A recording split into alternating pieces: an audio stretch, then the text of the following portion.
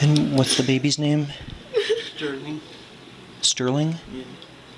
Sterling Silver. Cheyanne Renee Harris has lived behind bars since 2017. So what happened? He was born in the bathtub, so he had some breathing issues at first, but they'd gotten a little bit. She was tried and convicted in the horrific death of her baby boy, Sterling. By her actions, Sterling lost his life. Prosecutors described Harris as a mother who intentionally ignored her infant for 2 weeks, leaving him to die in a diaper infested with maggots. We, the jury, find the defendant guilty of murder in the first degree. Harris was silent during the trial. Do you think you got a fair trial? And she showed little emotion at her sentencing. Ms. Harris, you have a right of allocution, meaning the right to tell me anything you want me to know prior to sentence being imposed. Is there anything you want to say? No, Your Honor. Pursuant to statute, you are sentenced to serve the remainder of your natural life in a facility provided by the Iowa Department of Correctional Services. But now, a year after serving in the Iowa Correctional Institution for Women, the 23-year-old inmate is breaking her silence. UK tabloid The Sun posted this video and article. This is gonna be fun. It's gonna be real fun. Reporting Harris is being bullied in lockup and spent time in solitary. Yeah, they know. Thank you. She said that at the times that they were showing the video was when there were other inmates around, and so she had to put on a tougher exterior so that she wouldn't be picked on. She didn't want, to look more vulnerable or be seen as weak. Public defenders Nicole Watt and Aaron Hawbaker represented Harris at trial. Oftentimes, folks in the prison will know why somebody's there before they walk in the door, because they have access to news, they have access to relatives and individuals, and there's always a known pecking order in that regard. The defense centered on drugs. The biggest hurdle being just having this jury look at her like a real person rather than a monster. Why on earth, during the week that Sterling is found dead, on that Wednesday, was she making plans with her mother to take both the children that week? What that shows you, folks, is that it's not evil. It's not hatred. She was ill. Because that's delusion. Harris told police her boyfriend Zachary Cohen introduced her to methamphetamines. He was also convicted in his son Sterling's murder. So I think she did have a hefty detox while she was in jail, and that's why in her mugshot she's so tiny. And then by the time of trial, she almost looks like a different person. A different person that Hawbaker says the jury couldn't see past the awfulness of Sterling's death. I think maybe over time that'll take place, that people will get to know who Cheyanne is and know that somebody's worst days doesn't define who they are.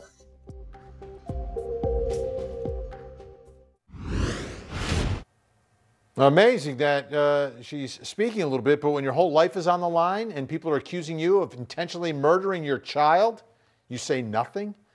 Wow. Let's bring in Julia Janae. Julia, this was a heartbreaking trial, but it was shocking at times that the silence to me spoke volumes. I mean, why is it when all these parents get in trouble with their kids, like Lori Vallow-Daybell, they just go silent? In this case, our defense attorneys say that they did recommend that she not take the stand because they had those body camera footages that showed that she was emotional when her son was discovered to be dead, and that spoke the volumes. But there was that risk of putting her on the stand and her actually speaking on her own behalf when this trial was happening. Yeah, all right, every criminal defendant that is spending whether it's 25 years or the rest of their life, like Cheyanne Harris in jail, they're always thinking about the appeal, the issue. Is there an appeal going on? What's the status of that?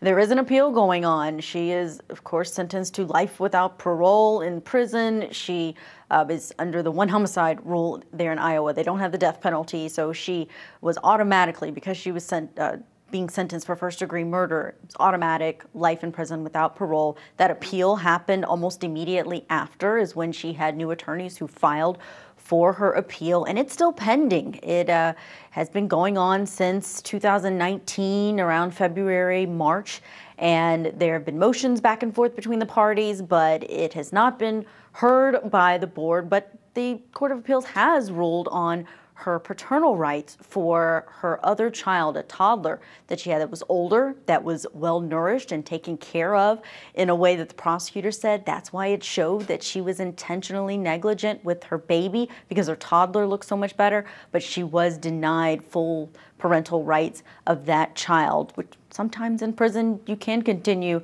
your parental rights, but hers were fully denied by the Court of Appeals. Yep, I understand. I understand why. I mean, it makes sense to me, but you know, it is what it is. You know, you've got a child. Obviously, you want to have some connection to them. Most normal people do. Now, the other part of your piece, we see video of her behind bars speaking. This is from some BBC doc, right? What is it? Locked Up with the Lifers. Do we know why she agreed to be a part of this and how all that happened? You know, it's something where they reached out to a lot of women, according to the public defenders who have been corresponding with Cheyanne Harris. They reached out to a lot of the women who are there in the Mitchville Women's Correctional Facility, and they have been working with and talking to a lot of the different people who are there for life. So that included Cheyanne Harris. As to whether or not there was a particular reason why she agreed to it, other than the fact that they had that access to many of the inmates there, she did not let her attorneys know, but she did say that it was very extensive and that there were a lot of things that were not shown in that article, but that will be coming out in the documentary that BBC is doing that involve her. All right. I look forward to seeing that. To me, it's fascinating when you get that view of our system of justice. Now, you spoke with her attorneys who, again, speaking for the first time to us about all this, the legal argument that they had that it was child neglect leading to death versus malice murder. What were they trying to do at trial? What was their goal there? You know, purely legal argument when they were asking about this case being either given a new trial or to be dismissed. They looked at the way it was charged. She was charged with first-degree murder, and that could either be under the statute in Iowa for malice murder or child endangerment resulting in death. And the way that statute reads is if it's child endangerment resulting in death, then you have to show that there was unreasonable force or torture or cruelty. And the defense argued that this was not something that was forceful, it wasn't willful, she wasn't trying to do this to her child. It's just that the drugs and the issues that she was dealing with, perhaps PTSD, that made her ignore her child, not even realize what was going on, and that she had not checked on him for those 14 days that the medical examiner determined. So they say that if it is child endangerment resulting in death, something more like neglect, then she would be eligible for a different sentence. It wouldn't be life in prison without parole, but it would be something around 30 to 35 years. They're not denying the horror of this case and the way that baby Sterling's condition was, but they do deny that she should have been charged in the way that she was. Julia, I know you stay on top of this case and all the other trials that you're covering, but when things happen, please let us know. In the meantime, you did speak with those defense attorneys, so when we come back, folks, we'll see Julie Jeanet's interview with the defense team, get an inside look at what they're doing during the trial and their thoughts, strategy, everything else. That's coming up right after the break.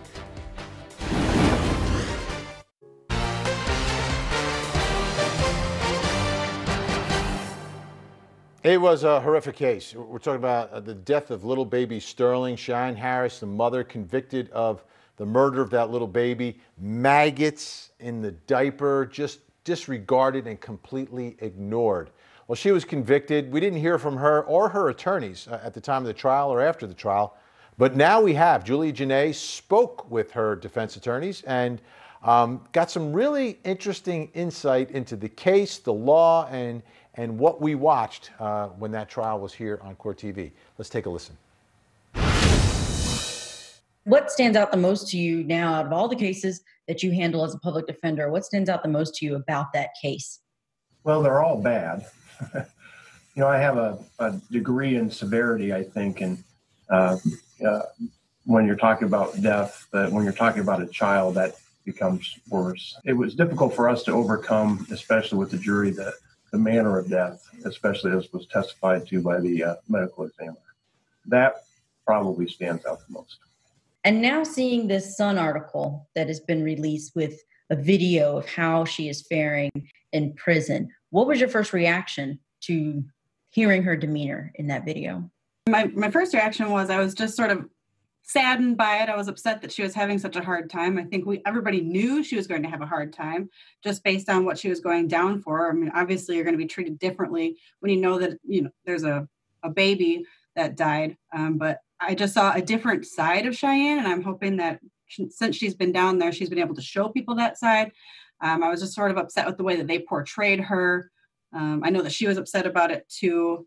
It's just in speaking with her, you would have thought that this must have been like the worst person in the world. But if you just sit with her, and you can start to realize that you have more in common with somebody than you might expect. There was a part in the article where the journalist wrote that Cheyanne said that it depends on the day whether I want to live. And they didn't give more clarity on what that meant, what she was fearing or that. But what was your reaction to hearing that or seeing that in that article? That didn't surprise me so much because I know what Cheyanne went through during the trial. I watched her, react to things. And I remember at one point during the trial, when they put up Sterling's pictures, that was when it was like, just hit her about the severity of the case. I don't think she had really made it real to her, what had happened. And once she saw those pictures, I think we had to leave the courtroom. And so I can only imagine what it would be like to live with that for the rest of your life. And then in dealing with the people in the jail, she did tell me that she's dealt with a lot of haters. They weren't there. They don't understand what she's been through, but that she does recognize that she made a mistake, and her mistake resulted in something much more severe than others. But I think her mental state is unsurprising. I know the crux of you all's defense was the fact that she was using methamphetamines at the time and very much under the influence of that. How has it been since she has been behind bars? Does she have access to treatment? I can tell you generally, it's from people telling me things over the years, is that it's the most uncomfortable detox you can go through because there really isn't treatment per se to help with that. And so it is cold turkey, and that can make the first days of incarceration very difficult. Well, I think actually in the prison, though, I don't know, it's probably a different story, but I've heard a lot of things about the Mitchellville prison itself. And I think that there is some ready access probably to drugs differently in a prison setting than in the local jail. So I think she did have a hefty detox while she was in jail. And that's why in her mugshot, she's so tiny. And then by the time of trial, she almost looks like a different person. She was 20 years old when this happened. And it is on appeal right now. I know you all are not involved in her appeals, but can you remind our viewers what some of the legal issues were, Aaron, that you found with the prosecution's case at trial? The struggle I have with that case, and I think it was even evidenced by me in the closing arguments, is related to the felony murder rule. And the felony murder rule, that really gutted any ability we had to have a robust defense related to mental status and drug abuse, because all they had to do was prove malice aforethought, which is a general intent and not specific intent, which is the problem that I have with the felony murder rule, is that it gets rid of that high bar. And now all you have to do is prove that somebody did something really bad that led to somebody's death, and all of a sudden you're the same as somebody that intentionally took somebody's life. And the fight, as I recall, at least one of them was related to child endangerment, the meaning of torture, the idea that it required kind of active physical abuse, as I interpret that statute, as opposed to passive neglect. And if that's the case, then it would fall under a version of child endangerment that wouldn't be allowed to bootstrap into felony murder. And I believe that was one of the fights that we had, because it's a specific version of child endangerment in Iowa that can be used to prove murder under the felony murder rule. It's not every child endangerment causing death. What would have been the difference in the sentence if she had been charged with that lesser charge. So 35 really it could be 30. And so she could have been 50, low 50s to be paroled. They probably would. It would be a supervised release as you're integrating somebody back into society. And it would have been a big difference. And I'm 52. So I know we didn't really have a chance to interview you all after this trial happened. We did talk to prosecutors, but can you recap for us what were some of the biggest challenges to overcome? Well, the things I remember was the biggest hurdle being just having this jury look at her like a real person rather than a monster. And even after voir dire, I gave the opening statement and I could feel myself just trembling. I think it's visible on the video of me just shaking because you can just feel the hatred in the eyes of the jury looking at you because they've heard enough about this case. They've probably seen a little bit about it in the news, even if they don't want to say so, and they do not like you. And I've done more than 80 trials. Aside from Cheyanne, I never felt that same sense of terror in having to present an opening statement to a jury. And that just seemed like the biggest part was just trying to make sure that we presented Cheyanne as a human being, not a monster, not somebody who looked like she was like actively trying to kill this baby, because I don't think that was ever her plan. I think ultimately, apparently we failed in that mission, but that was, for me, the biggest part.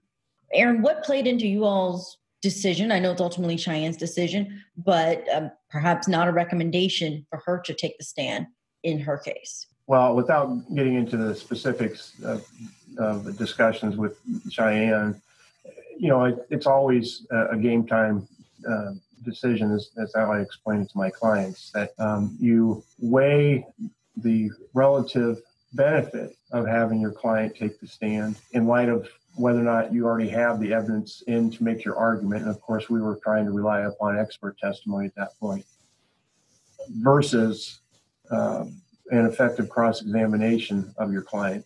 And we already had some video when they first went to the house of how she was at the time and that she was crying. So we already had evidence of who she was. And in contrast to the dad, who was particularly stoic when this was happening, she, obviously was upset.